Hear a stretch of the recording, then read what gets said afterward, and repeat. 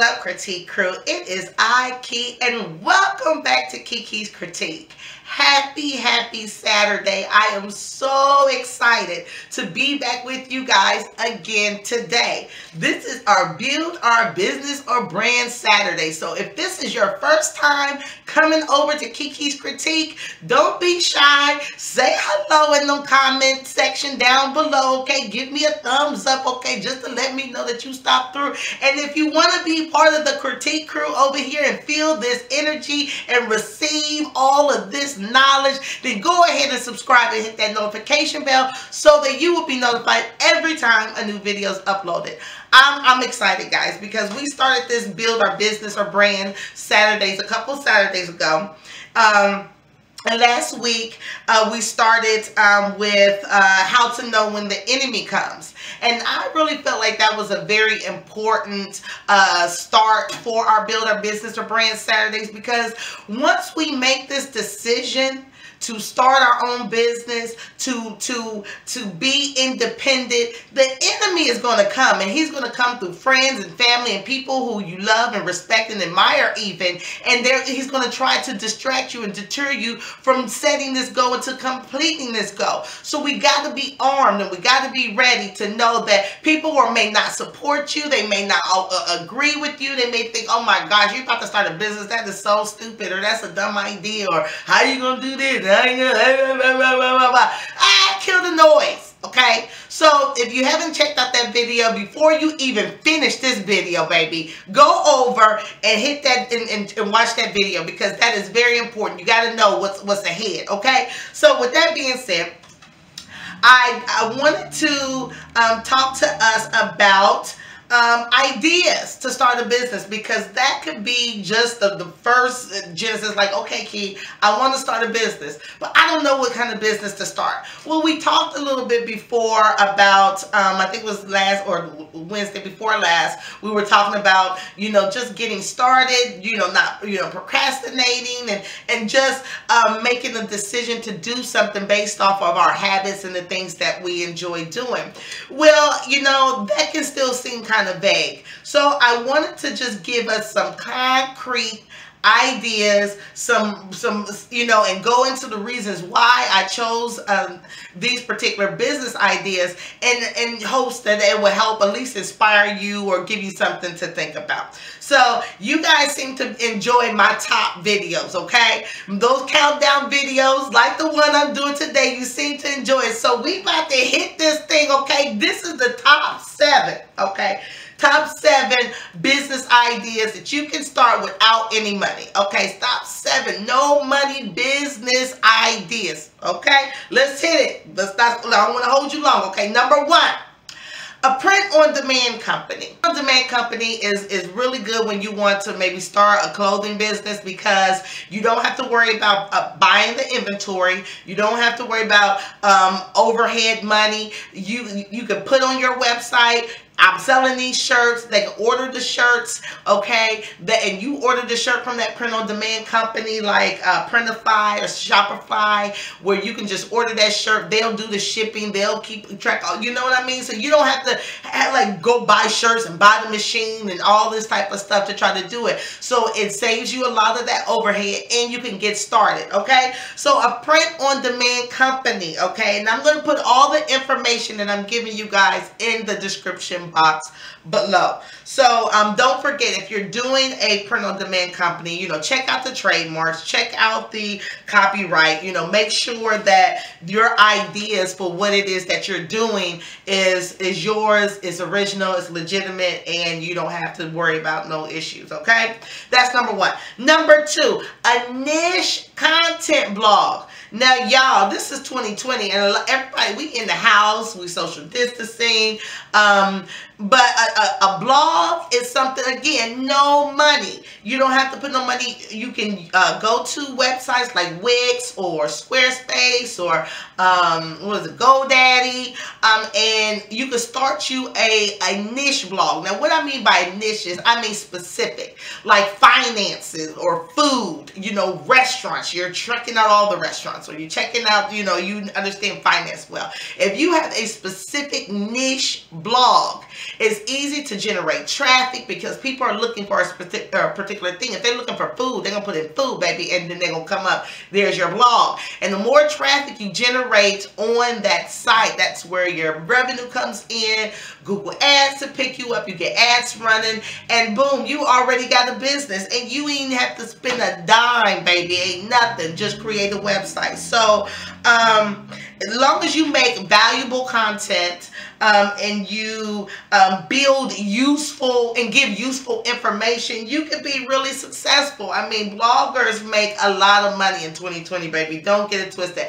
I have a blog site, kikiscritique.com, okay? But my blog is lifestyle. It's a wide range of information. I'm talking about everything, and the ladies on my blogs are talking about everything. We're talking about relationships. We're talking about building confidence. We're talking about health. We're talking about growing your business. So we're a lifestyle blog. So my blog is harder at times to get the right traffic because it is not focused and centralized on one particular thing, except for just improving your life. So a specific niche like finances, you'll do good. Okay, so that's number 2, personal vlogging.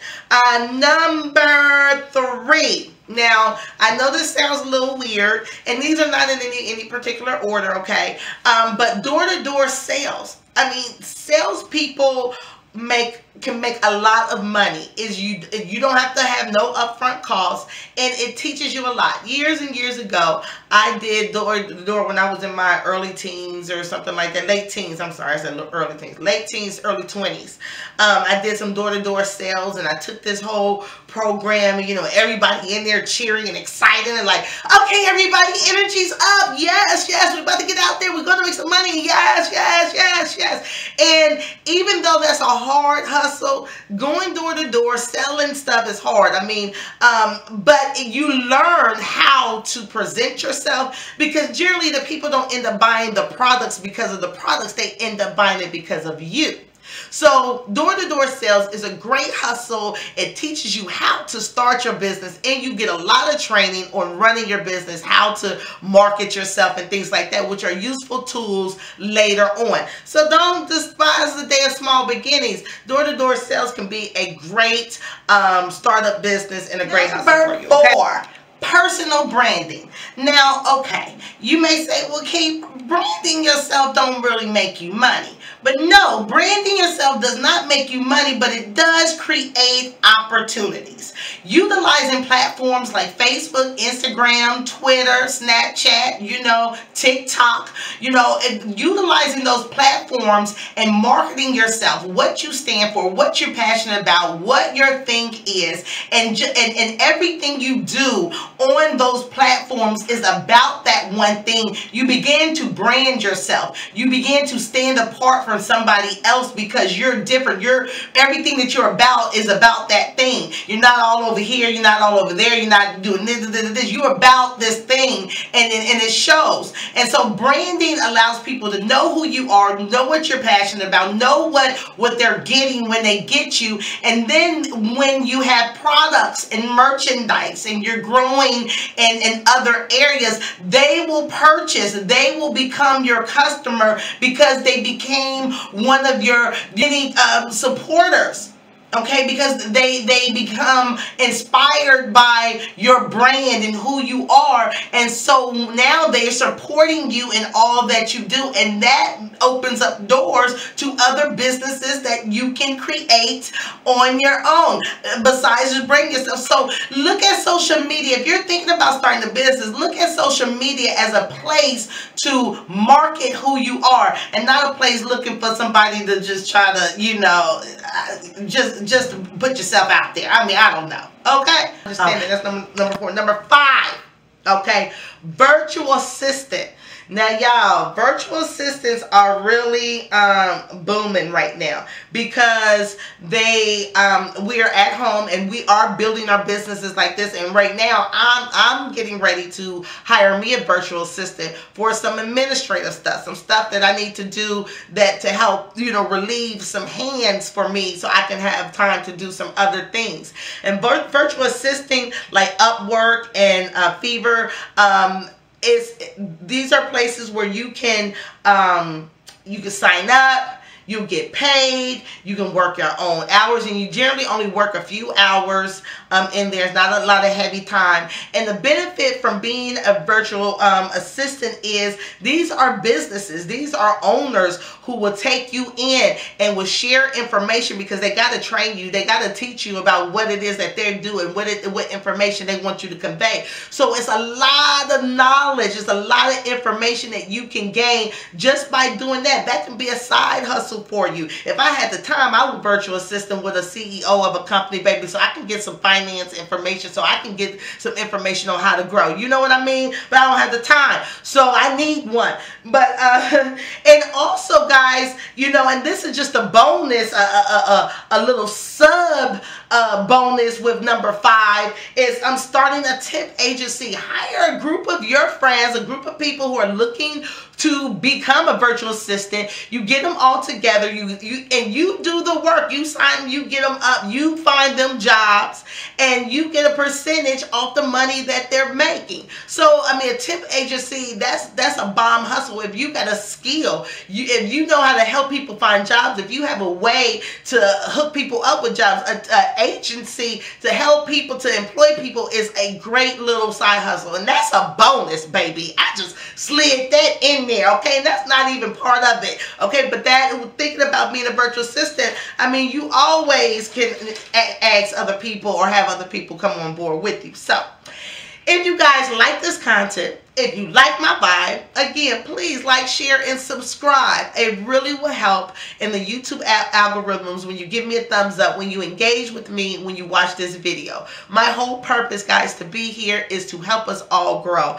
I'm learning a lot doing this Build Your Business Saturdays. That's the reason why I wanted to do this, is because I'm building my business, I'm building my brand, and I am studying and I'm researching, I'm learning a lot of information, and to be able to share that information with you and to help you grow at the same time, it helps me, because this stuff becomes active and relevant in my life, and this is something that I can teach and I can share over and over again. So sharing with you, it is building up my whole mental stamina, is getting my knowledge base together. So this is important to all of us. Everything that we do in our lives should be in the purpose of helping someone else, because if you're helping someone else, you always benefit from it. Okay, guys, so let's bring this thing all the way home. Number 6, okay, on the 7 business ideas that you can have with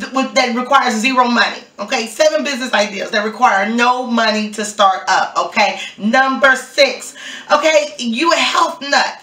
You work out every day. You love to run. You eat healthy. You've worked really hard to lose a lot of weight. You've worked really hard to maintain a certain weight. You've worked really hard to know what right things work for your body to help you to maintain the weight that you have, and you're quite proud of that. So why don't you become a personal trainer?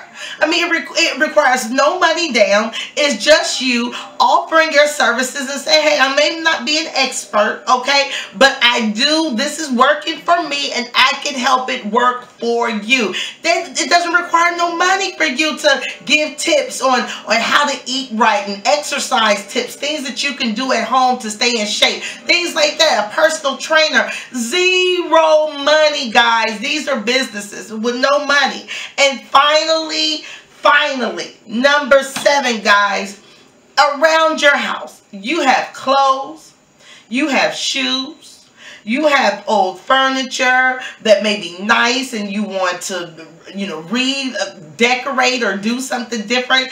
You have so many things around your house that you could sell online. You can go on eBay, you can go on Etsy, you get them purses, them shoes, them bags, okay, brothers, you get them ties, them cufflinks, whatever, and you can go in business just by selling what you already have. One person's trash is another person's treasure. There's so many different sites now that you literally can resell, you can sell your things online. So guys, you don't need money to start a business. All you need is creativity. All you need is the gumption determination and the willingness to want to see your life change and transform, and also just the determination to put in the work. To start your business just requires the most valuable thing that you have, and that is your time. And if you're willing to put your time in, you will reap the results. Well, I pray that this message has blessed you guys. Thank you so much for tuning into my channel. Until next Saturday, let's build these businesses up, y'all. Let's build these brands, y'all. Let's work. Let's work. Let's work.